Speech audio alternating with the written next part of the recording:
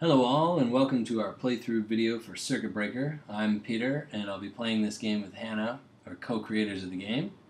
I'll show you some things that are in the box. Firstly is a stack of 48 appliance tiles, followed by a stack of 36 wire tiles, followed by 4 round counters that will be stacked as such to be played in the game, 1 first player marker, and 40 party favor cubes in 4 colors, and 18 dice.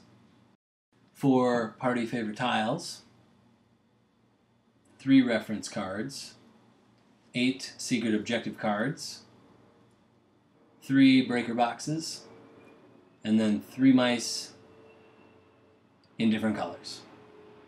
For this video, we'll be setting up for a 2-player game, which means each player will receive 1 breaker box, and then the last one will be unused. They will receive 1 mouse in their chosen color. Once again, the last one is not used for play.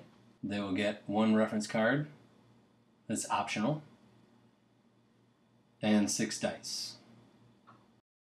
The other 6 will go back in the box. The setup for this game is fairly simple and identical for both a 2- and 3-player game. You'll start by taking your round counters, putting them off to the side. Next to that will go your appliance deck and your wire deck. And then you'll take the top 2 tiles from that and spread them out next to it like so. Additionally, underneath, you'll put the party favor tiles in ascending or descending order, your preference. And then you will stack the relevant color cubes on top of those tiles. You'll give each player a secret objective card, which they will keep face down. The rest are unused for the duration of the game. Decide which player is going first. That player will get the first player marker. And then deal each player 3 appliance tiles and 1 wire tile off the stacks. These will form their starting hand at the beginning of play. Play begins with all players rolling their dice simultaneously, and there are 4 actions that you may complete on a turn in any order. Hannah will go first and decides to open her turn with the trade action, which is to trade an appliance tile from her hand face down to take the top one off the appliance stack. Then she places 1 tile onto her grid out of 2 that she's able to do in 1 turn. And she wants to purchase something but also use her mouse, which is done at the same time by taking one of your dice, in this case a 5, rolling it down to a 3, subtracting 2, and then adding 2 from a second die to purchase a 5 wire tile. And then she may place her mouse, because she rolled down 2 to do so, and chooses to place it on the appliance stack, and then finishes her turn with a second placement onto her electrical grid. So it's now my turn, and I decide to check my secret objective card for the appliances that will score me more points at the end of the game. And I decide to open my turn with a trade also.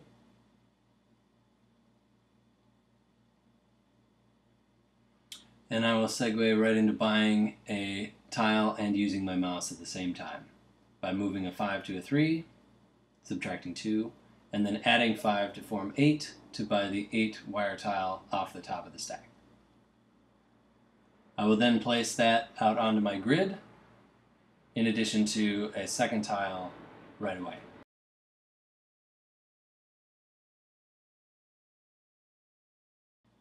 And because I paid to move my mouse, I may do that at any point on my turn. In this case, I'm ending my turn by placing it on Hannah's breaker box, which will give me a chance to steal a tile from her hand.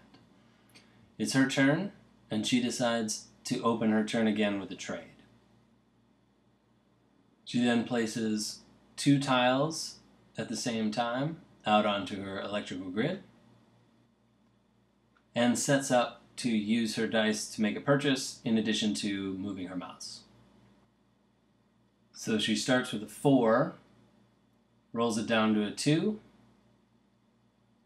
and then uses that 2 to purchase a number 2 party favor, which will be placed in front of her. That dice is deactivated, And then she may move her mouse, taking the top card off the appliance stack where it was resting, trap my mouse on her breaker box, which sends my mouse back to the top of the appliance stack. So it's now my turn, and I take my 6, subtract 2 to make it 4, add another 4 to purchase another 8 tile,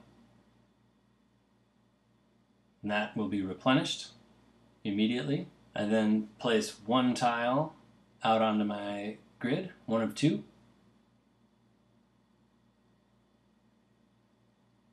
And then I make a trade for another appliance.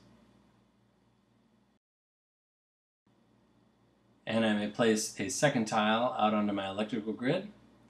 And because I paid to use my mouse, I will take the top tile off the appliance deck where the mouse was resting and move it to Hannah's bubble maker. And it's Hannah's turn. Hannah begins her turn by taking a 4, rolling it down to a 2, moving her mouse right away to trap mine back to the appliance stack. She can trade for an appliance tile, and then she should have used that 2 to take a number 2 party favor. So now it's my turn.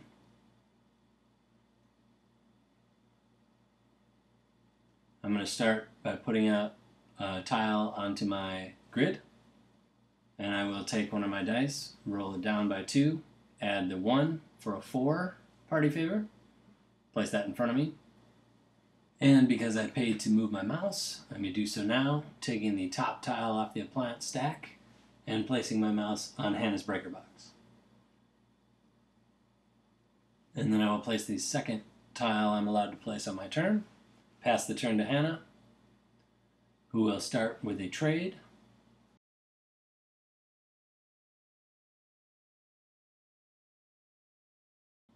And take a 4, roll it down to a 2 to collect her 2 party favor. And then move her mouse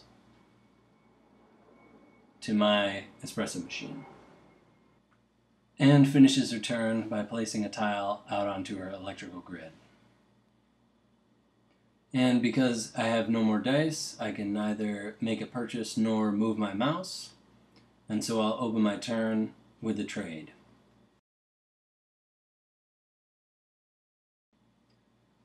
I'll then place a tile out onto my electrical grid, and place a second tile out onto my electrical grid. I now have no hand, and must concede the turn to Hannah. Hannah then begins her final turn by taking her last die, rolling it from a 3 to a 1 to move her mouse. She then uses the 1 to collect a 1 party favor and takes my espresso machine during her mouse movement. She then gets to replace her mouse, which she does so in the form of a trap, on her own breaker box, which moves my mouse back to the top of the appliance stack.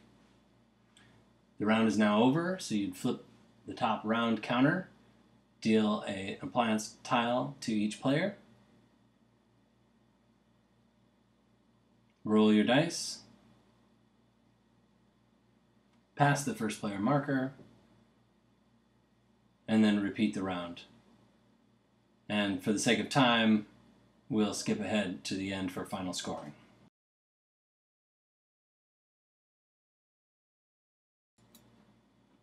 So this is our final board for end of game scoring. We remove all the mice to start from each player, and then you're going to look for pairs, triples, things like that, especially cards on your secret objective card. So in this case, I have a television, but I do not have a disco ball. I have a single party light, and I have no waffle irons. I may still score points for appliances not listed on my secret objective card, as well as all of my party favors. I have 14 party favor values, split in half as 7, which combined with my onboard appliances puts me at a final score of 40. Hannah has a telephone, espresso machines, but no popcorn maker and no toaster. Hannah scores 12 for her espresso machines, 6 for her bowl makers, 3 for the phone, 3 for the gumball machines, putting her onboard score at 30 points.